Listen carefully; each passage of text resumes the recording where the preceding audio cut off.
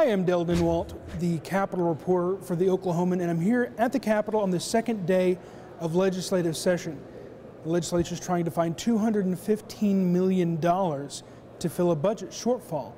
Now, Republicans have come up with a cigarette tax idea that would fill a portion of that, but they need Democratic votes, and so far it looks like they won't get them.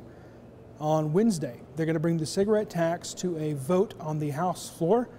If it passes, it moves on to a Senate vote on Friday. If it fails, Speaker Charles McCall said there will likely be further state budget cuts. In special session, lawmakers have also filed bills that would create efficiencies and consolidation in government, reduce some tax incentives, especially for the wind industry. Now, we still have several days or even weeks left in this special session, and we'll bring it to you from the Oklahoman.